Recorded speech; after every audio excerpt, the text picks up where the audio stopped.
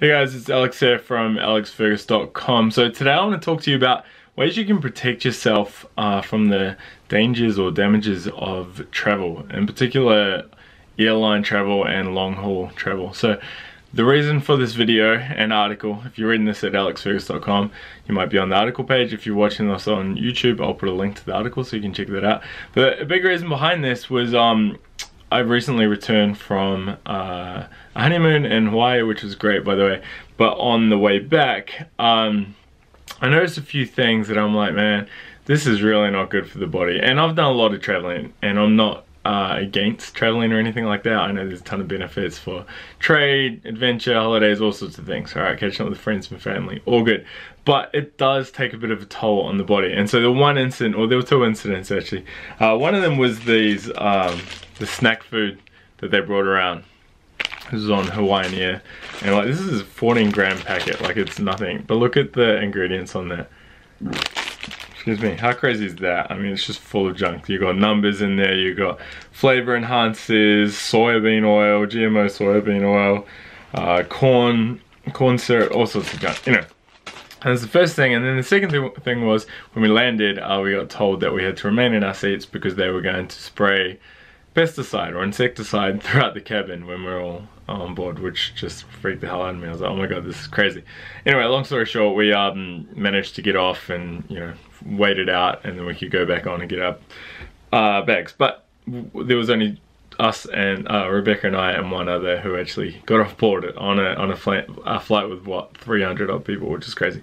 Anyway, but then it made me think, you know, all these things that we have to go through when we're traveling, like the jet lag, the poor air quality, the rubbish food, obviously. So what I've done is I've explained all these in the article. I think it's like 12 reasons why travel is disrupting to our health. So again, you can check that out at alexfergus.com or below if you're already over there. And then what I've decided to do is go through and put together a checklist showing you how you can protect yourself from the damages of travel. And it's a one-page checklist that I have here in front of me, and you can download this on the there'll be links within the article. If you're watching this on YouTube, I'll put a link below. You can go download this, print it out, and just check it out, you know, before you're going on your big adventure. And then I've split it into 3 parts: prior to the trip, during the trip, and then after the trip. And again, all of this is covered in great detail on my blog article, but I just wanted to put together a simple guide, you know, so you can print it out.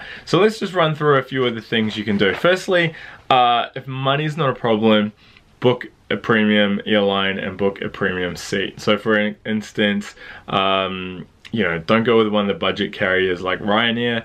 Instead, go for, you know, a premium carrier like British Airways or something like that. Or if you're flying through Asia, you know, you got Cathay Pacific, Qatar Airways, Emirates, you know, all of those sort of really nice airlines.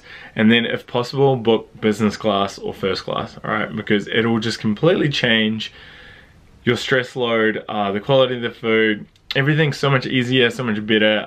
You know, you're still gonna have some issues, which we'll get into soon, around like EMF and radiation exposure, but like everything else is just so much easier. You get more space, you're gonna have a better sleep, you're gonna have better food, drink, less waiting, you know, less time in the airport, which is also stressful on the body. So if you can do that, great. If not, just look at things like, you know, booking an exit row seat, or extra comfort that Hawaiian Airline had, or, you know, getting a seat with a little bit extra leg room or priority check-in or something, because it is worth it. It'll be less time waiting, less time stressed. You'll get looked after a little bit better, and all that helps on the stress front. So that's the first thing. Second thing, try to get an aisle seat, and in particular a seat not over the wing. So all our electronics go through the wings, so there's a lot of radiation.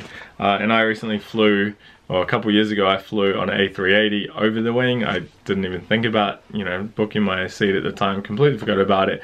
And yeah, I was right over the wing, and I took my Cornet electrosmog meter here, which checks the EMF, electromagnetic fields, and it was off the charts. It was overloaded, and I put a link to that screenshot and the details on that in the article, so you can check that out below. So try and avoid over the wings. Aisle seat is better for a couple of reasons. One, gives you direct access to the aisle, so you can get up and move around, which is good if you're worried about deep vein thrombosis I don't know if I said that right, but you know what I mean. Secondly, there's less radiation coming through the window if you're on the aisle.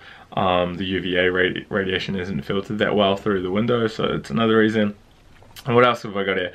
Try book a plane or book a seat on a plane that doesn't have onboard Wi-Fi, because think about it, you're stuck in a tiny tube, couple kilometers up in the air with 200-300 people all using their phone, which I don't have on me, turning Wi-Fi on and all connecting to the central hub. Like, that's a huge exposure. So try get a flight that doesn't have onboard Wi-Fi, and that will save you save your body a lot of damage. What else we got? Purchase good quality spring water before you leave, you know, so you got it with you at the airport. So, you know, like spring water is great, in a glass bottle is even better. It's better than the, you know, just tap water. Spend a few dollars, your body's worth it, and just sip on there throughout the flight. What else? Look into the airlines that do the insecticide spraying, because not all of them do, and some of them do it when passengers aren't on the plane, so they'll do it before or after. And unfortunately, there's some airlines that do it while they're flying, which is just scary. So Hawaiian Airlines, they go through and spray when the passengers are on board, but we're at the gate, we're at the tarmac, so you could get off. So look into that if you go into a place that has strict like biosecurity issues, like, you know, some of the Asian countries, Hawaii, New Zealand, Australia, Fiji, for instance. What else? Get a bunch of supplements, CoQ10, astaxanthin, vitamin C, glutathione. All these things are going to help with the stresses of the EMF radiation, and also they help the body detoxify and all those other good things. So I've got a list of them in the article, check them out. Order a bunch of them and just pop them every 1 or 2 hours while you're flying. What else? Sleep as much as you can beforehand. Likewise with the water, get a bunch of really good snacks, you know, GMO free, organic, grass-fed, jerkies, nuts, I don't know, buy some good sushi, you know, just have them on hand. Some dark chocolate, have all them on hand, because plant food is junk, as many of you know. Look at using the Human Charger, which I don't have with me again, but I've reviewed that and put a video up on YouTube. This is a really good app, really good tool, device, and an app that I use when I'm doing a lot of traveling, and it helps big time with jet lag and circadian rhythm. And what else? Little things like, you know, be prepared, get to the airport early. During the trip, I'm gonna run through these because I don't, you know, I have put together, I don't want this video to drag out, I have put together this document so you can download it, but let's run through these real quick. Drink plenty of fluids, stay hydrated, cabin air pressure, low humidity, you're gonna lose a lot of fluids. Avoid the junk airplane food, don't eat this. Where your blue block is to help with sleep and sync up with your destination's time zone. Get up and move around every hour or two. Avoid or minimize coffee and alcohol. Ground yourself, take the supplements, and check. I've got a few articles: how to sleep on planes, how to beat jet lag.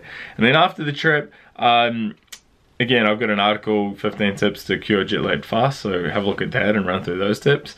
Try to get a sauna session in, and if you can't do that, have a hot bath. If you can't do that, just go out and sweat for a bit, and that will just help rid the body of a lot of the pollutants that you're exposed to, and rehydrate and ground yourself. So yeah, that's my checklist, handy to have if you are serious about your health and you do a lot of flying. Again, check out the article I have on this topic that goes into a lot more detail. If you have any of your own tips, please let me know. Post them in the comments below, or just you know, shoot them through to me, because I'd love to hear them, and I'm sure my readers and listeners would as well. And if you like this, give me a thumbs up, or a share, or a Facebook like, or whatever platform you're on. And please be sure to subscribe on YouTube. Hit the subscribe button down the bottom. I put out 1 or 2 videos a month, and I try to put out 2 or 3 articles a month on my blog. So subscribe on YouTube and subscribe to my newsletter and blog updates on my website, and enjoy. And hopefully these tips will help you stay a little bit healthier next time you're traveling. Peace out.